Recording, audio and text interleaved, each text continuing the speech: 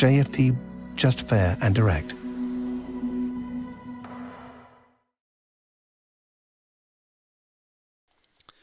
Okay, hello and good morning everyone. Welcome to JFD Traders Espresso with me, Darius Anucauskas. Today's the 5th of May 2021. So yep, welcome everyone.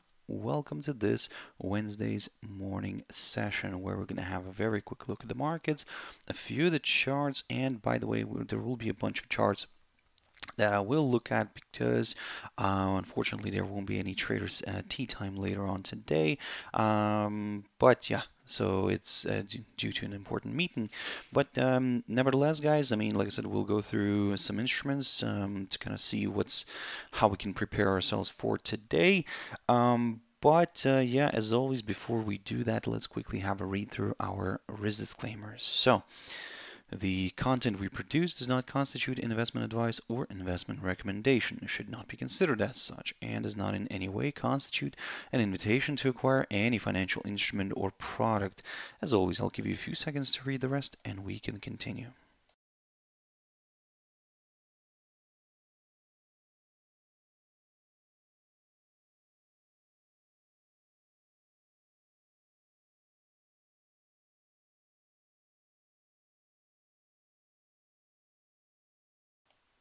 Okay, so now then, also just before we jump into the charts, quick mentioning of our JFD YouTube channel, to which you can always subscribe to in order not to miss any of our upcoming videos.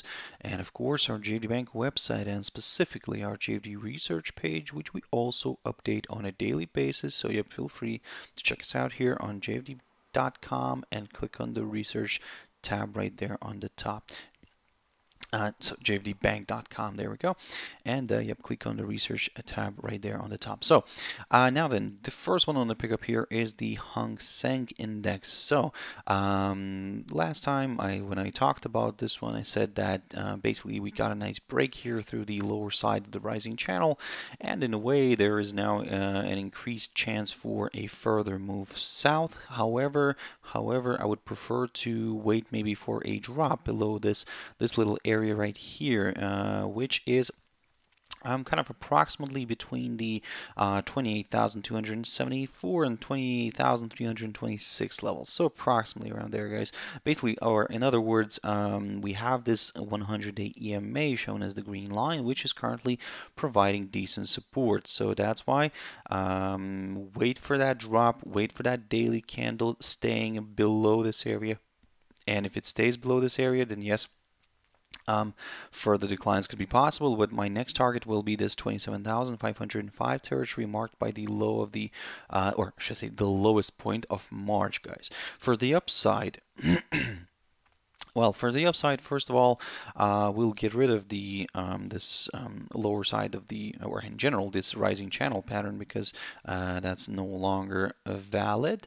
But for the upside, I'll stick to some of the key levels here. Now, previously I had this level here with the highlighted area around the 29,152 mark. So I'll still keep that on here on this chart, because still that presents kind of a good level to watch.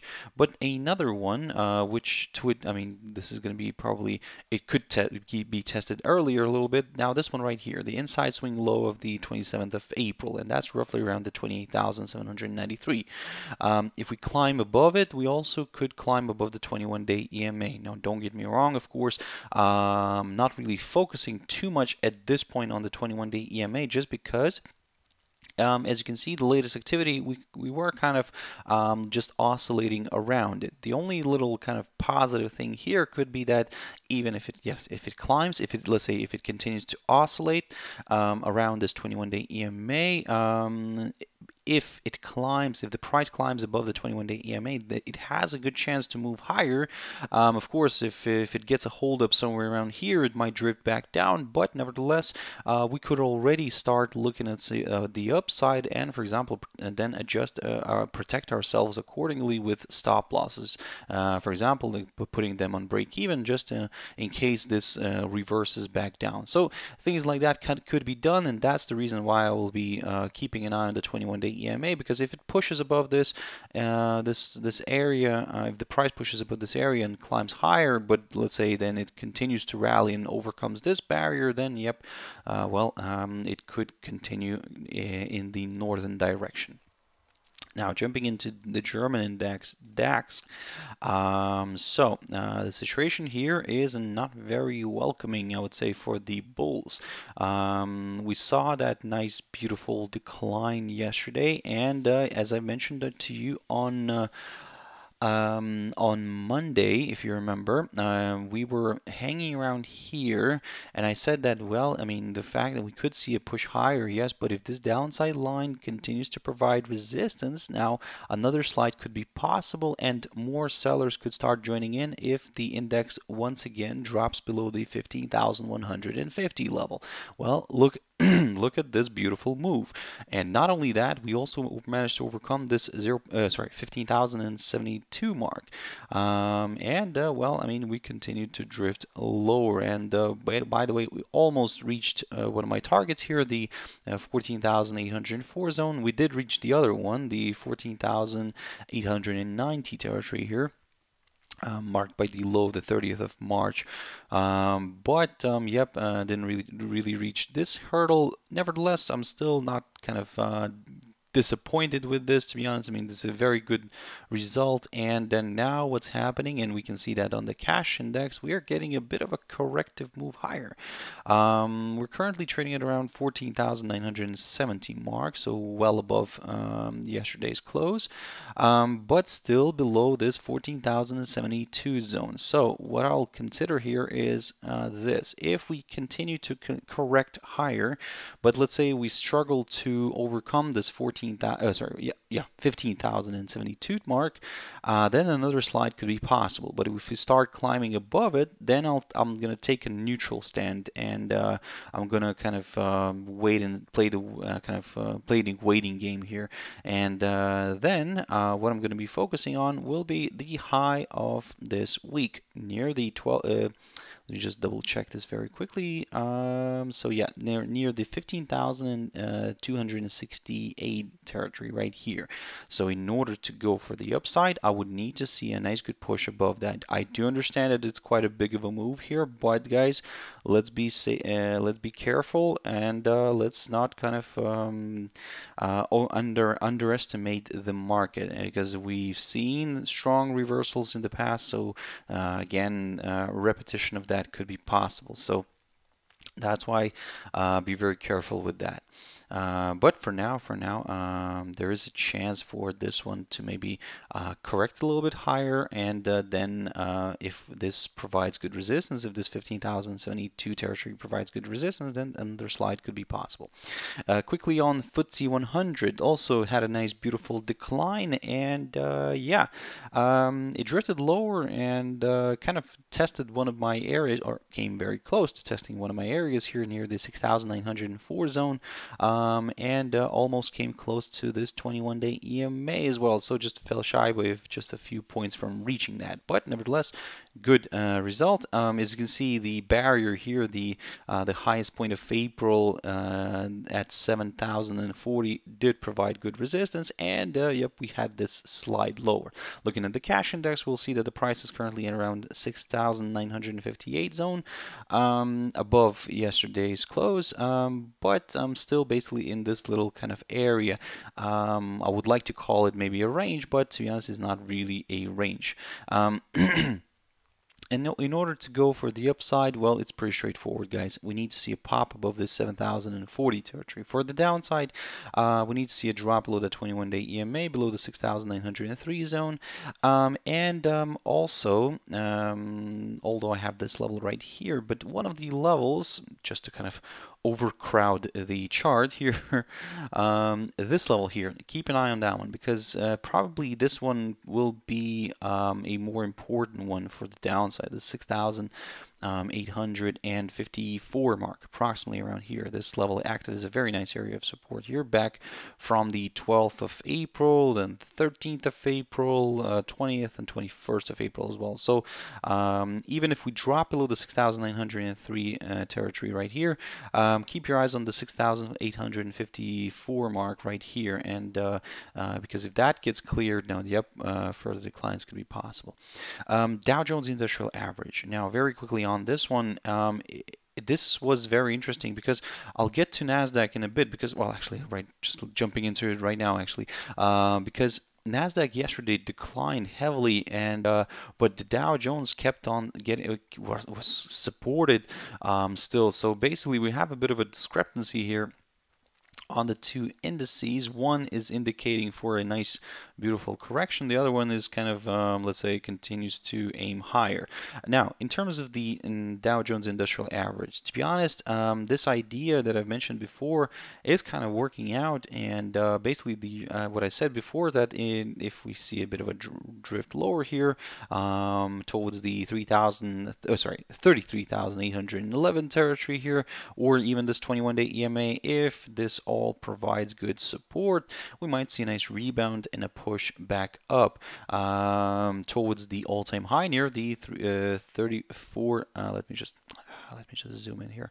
34,257 territory. Now, if we take a look at the cash index right now, we'll see that the price is very close to that barrier, and basically let's see how this week is going to play out, but some things tells me that, well, we could be hitting a new all-time high this week. But again, let's see how that's going to play out. Don't forget that we're still in the earnings season. We do have a few companies delivering that today, so if you want to check out the earnings calendar, for now, guys, I would say like this: given that we already had that rebound, so we'll take a bit of a careful approach, cautious approach, and basically what I'm going to do here is, of course, I'm going to wait for that push above the 34,257 territory right here in order to get a little bit more excited with the upside. Now, if we get a clear break above it, yes, of course, this confirms a forthcoming higher high and more buyers could join in. For the downside, I need to see a drop below the 33,687 territory right here. And then, yes, I could go for a bit of a larger correction to the downside. NASDAQ 100. So look at this beauty here. So previously, when I was covering NASDAQ, I said that if we get a rebound from this highlighted area right here, the 13,880 zone, then yes, maybe another push higher could be possible. But if we start dropping below the 21-day EMA and then fall below this 13,700 territory, now this is where it could become very interesting for more sellers. And we could see a move towards this upside support line taken from the low the 5th of March. Now look at this beautiful test. We got that. So now we're going to be adjusting a few levels here. First of all, for the downside, what I need here is a drop somewhere below this 13,420 territory right here, 2021, approximately around there. That's the low of the 5th of April, guys. And basically, if we get a drop below this of course would place the index below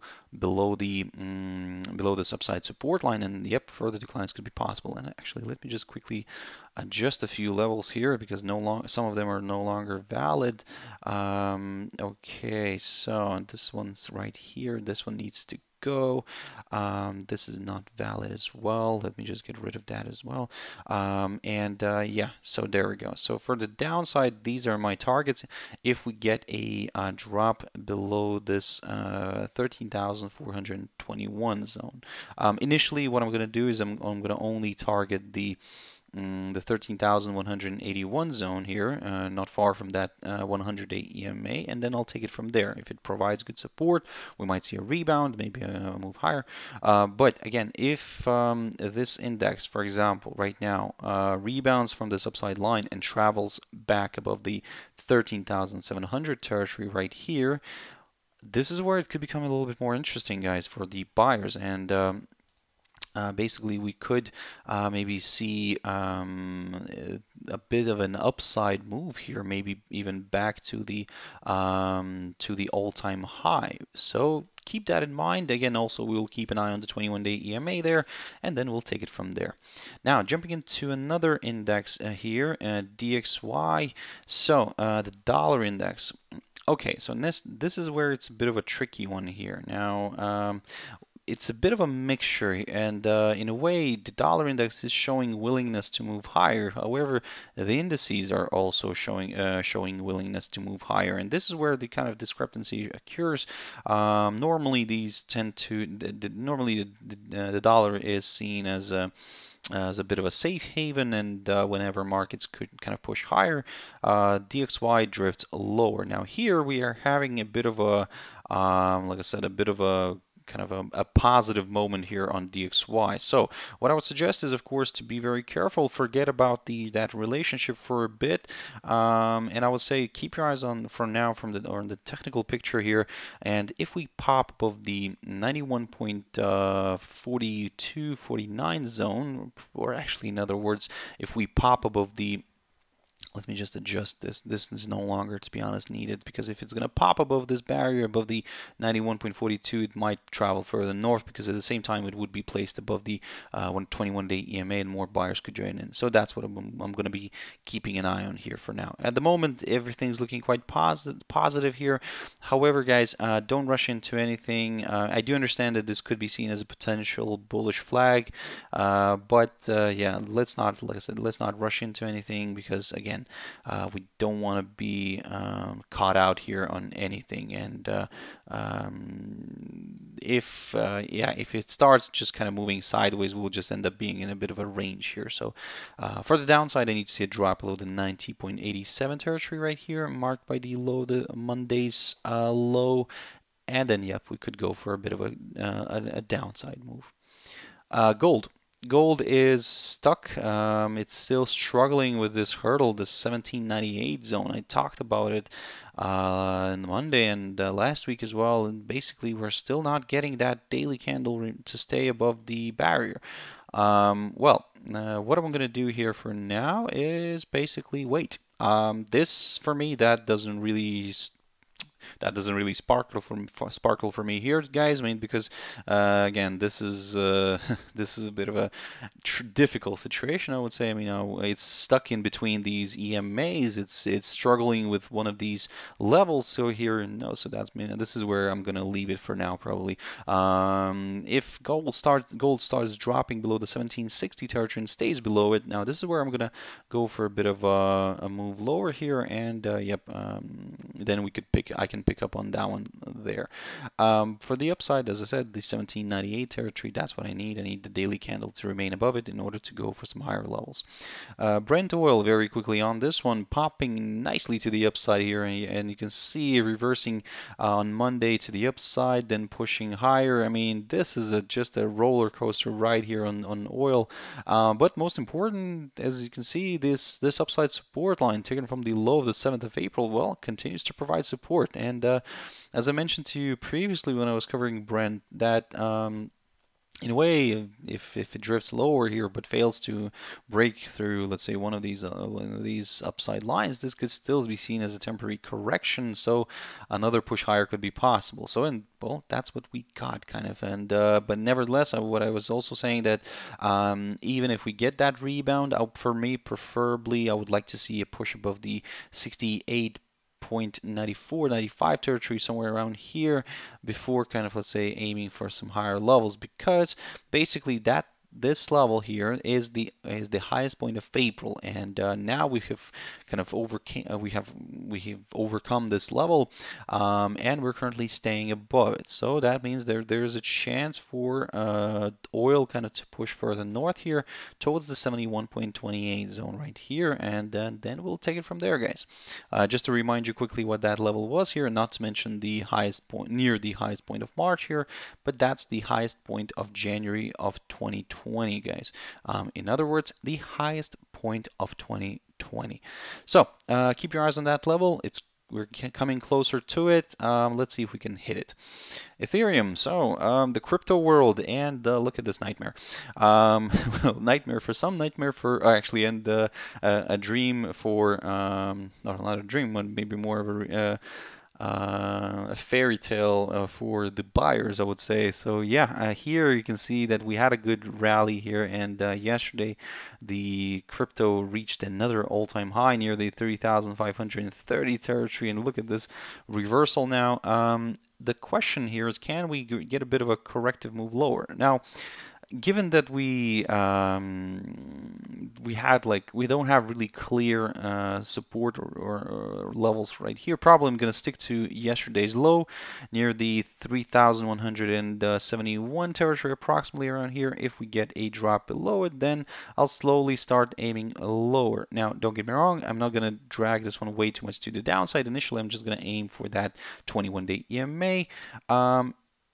Or towards this, actually, depending on how this is going to play out. Maybe this is then the level that I'm going to be keeping an eye on, the 2,858 zone. So if we get a drop below the 3,171 territory, yes, I'll aim for this hurdle right here, the 2,858, and then I'll take it from there. Litecoin, so Litecoin is still kind of looking positive, I would say. Nevertheless, it's currently finding resistance, I would say, near this highest point of April, near the 335.36 level here. Yes, we did overshoot it today, but we didn't really push further north. Now, this is not the all-time high for Litecoin, because if we scroll back here, let me just click this. There we go. You can see that for Litecoin, the all-time high is somewhere around here. So 370.71, if I'm not mistaken. Let me just, yes. So 370.78. There we go. So that's the kind of the all-time high here for the for Litecoin. So in a way, kind of, I would say that maybe Litecoin does still have room to go and test some highs, but I would probably be very careful if Ethereum, for example, starts reversing sharply. Maybe others will follow suit, because Bitcoin lately is not the kind of the leader on the board. It's Ethereum. So if Ethereum starts declining heavily, then maybe yep, we could see other cryptos following suit. So long story short, for now, if we get another pop above the 335.36 territory, yes, I'll go to some higher levels. BitcoinCash. So this one is also trying to make its way higher, and yep, we are climbing above this 1,041 territory. So can it push further north? Can it climb towards where's that? The highest point of April here, near the 1,218 mark. But well, I would say like this, that if it stays above this 1,041 zone, then yes, I'll continue targeting the upside. For the downside, well, pretty straightforward, guys. I need to see a drop below this hurdle right here, the low of the 4th of May here near the 932 mark, and then yes, lower levels could be met. Jumping into a few pairs very quickly, guys, AUD and ZD, because I kind of need to quickly push through these. I mean, I do understand that there were a lot of instruments, but quick update on AUD and ZD.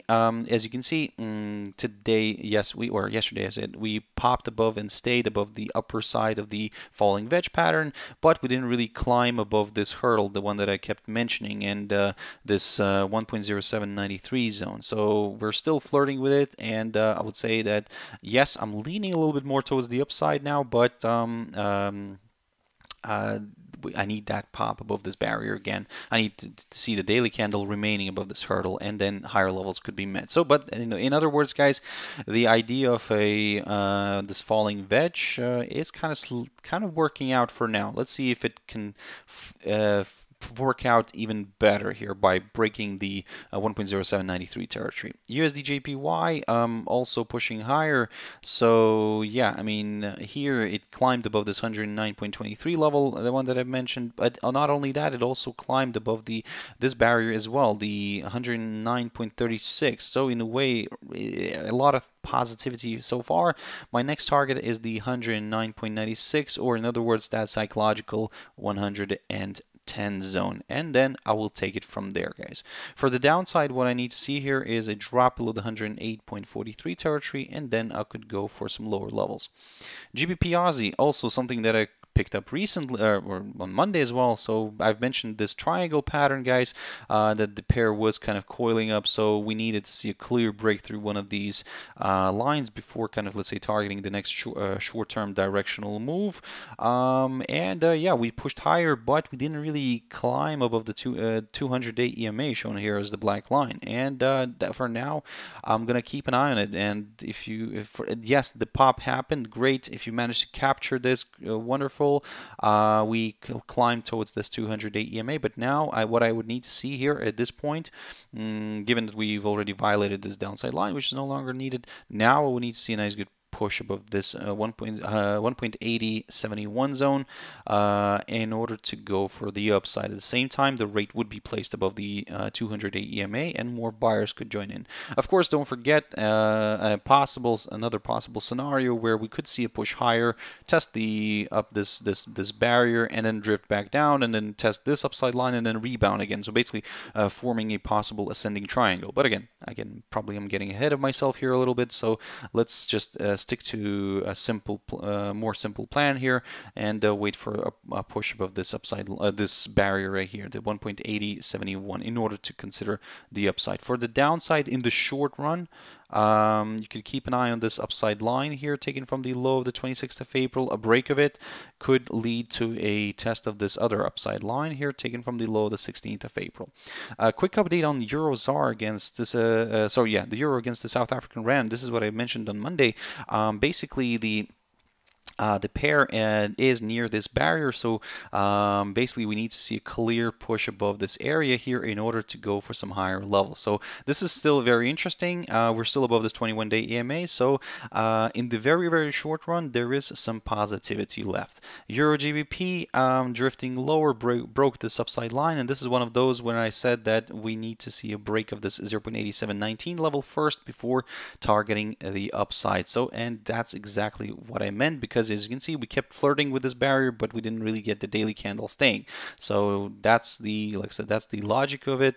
We can see we broke to the downside, so now there is a chance for this one to drift a little bit lower. However, I'm only going to target right now this 0.8589 zone. And finally, EURUSD drifting below the, or actually coming very close to testing the psychological 1.20 zone, and we are now coming close to this 1.1990. If it drops below it, guys, lower levels could be met. If it stays somewhere around here, yes, we might see maybe a bit of a rebound, but in order for me to now consider the upside, I would need to see at least a push back above the 1.21 zone, and then we could take it from there. But at the moment, guys, it's leaning a little bit more towards the downside, so let's see if we break below the 1.19 level. So guys, that's it for this session. I really hope you found it useful. I'll have to jump off here. Thank you very much for watching and listening, guys. I really appreciate your time, your views, your likes, your comments. If you want to catch my video tomorrow, my Traders Espresso is always 6 o'clock GMT time. For now, guys, have a wonderful trading day. Stay safe, and I'll see you later. Thank you very much, and bye-bye.